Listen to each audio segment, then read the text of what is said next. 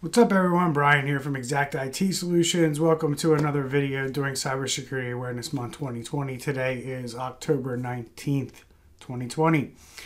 And before I get into today's content, I wanted to thank everyone for becoming a subscriber to our channel. We just jumped over 200 subscribers over the weekend, and we are still going north of that. So thank you very much.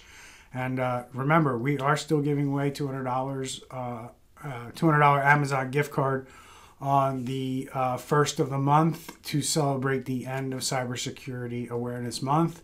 So if you are subscribed to our channel as of October 30th, you are in the running. We will announce the winner on November 1st, and as long as that person is of 18 years of age and in the United States, we will award them that prize. If not, we will move on to the next person, and until they meet that criteria, we will not have a winner. So without further ado, actually, no, I lied. Subscribe to the channel and like the video. If you like anything you see here, we don't charge a fee for what we do here on this channel. So please like the video, share it with your friends if you would. Let them know that this channel exists, talks about cybersecurity, talks about how to be more cyber aware and to protect yourself.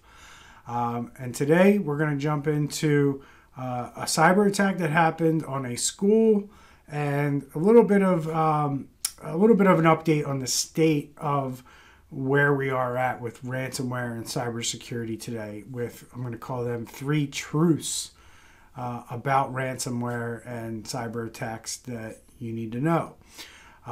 So let's get into the content now.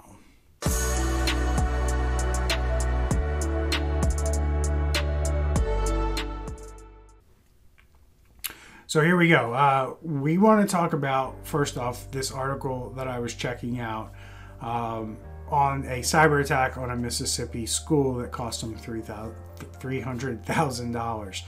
So this school, a Mississippi school district, has voted to pay $300,000 to recover files that were encrypted during a suspected ransomware attack. Now, this is interesting, number one, because I just put out a video last week that said that the US government has said to stop paying the ransom, yet here we go, a government entity has voted to pay the ransom. Which kind of flies in the face of what the federal government and the FBI are recommending and are asking people to not to do.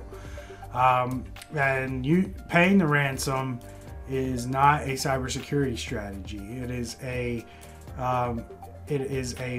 kind of a move where you wave the white flag and you say, we didn't do cybersecurity well enough, so we need to pay the ransom, and you wave that little white flag and let people know that you've given up.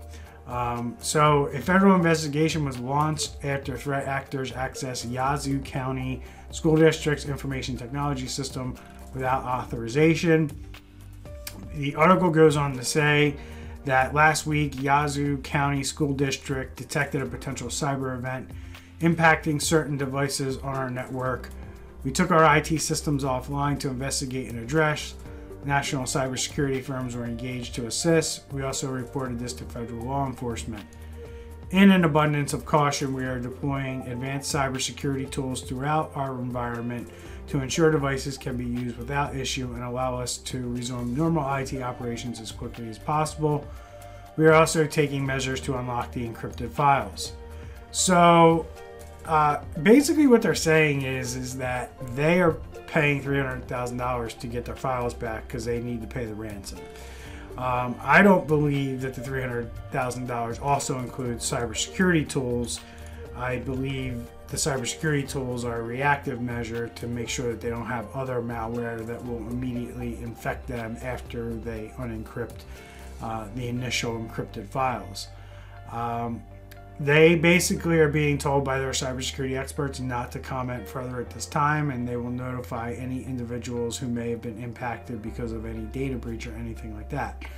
So this is just another example of another company or firm or organization that was attacked by ransomware and affected, and now they're paying criminals $300,000. I did enough videos last week that showed millions and millions of dollars being paid to these criminals, and here we go again, where 300,000 is being paid.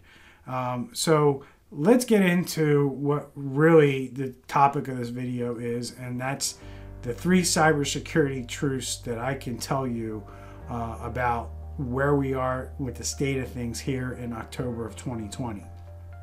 The first one is, and not shocking, we only know about 10% of the cyber attacks that happen out there. 90% of this stuff goes unreported. It doesn't make it in the news. It doesn't get on anyone's radar. Yet we hear about it every single day. So I'm only highlighting about maybe 2 to 3% of the ones that make it public here on this channel. And the only ones that make public are about 10% of the actual attacks out there. So 90% of the attacks that are happening are going under the radar. They're going underreported. They're paying the ransom in almost every single case. So just think about the amount of money that is going into these criminals' pockets by United States businesses who fail to do cybersecurity the proper way. 80% of Americans believe that their data, 8 out of 10 Americans believe that their data is not protected well enough by the companies that they give it to. 8 out of 10. And people still continue to give companies data on a daily basis freely. So that begs the question, does anybody really care if their data gets stolen? I venture that they will when identity theft becomes more prevalent than it is today, and more criminal organizations get their hands on the data that's on the dark web, so they can then perpetrate victims and make them identity theft victims along the way. This is, again, we're at the very tippy tip of the iceberg here with the criminal activity that's going to happen around this stuff. So truth number 2. Truth number 2 is simply there is absolutely nothing you can do to prevent there's nothing you can do after you've been hit with ransomware. After it's been done, there's really no recovery method. There's no technical help to businesses once you get hit with ransomware. Outside of improving your security posture, which is a long-term process, there's nothing anyone can do to help you once ransomware is on your system. It uses the data is cryptographically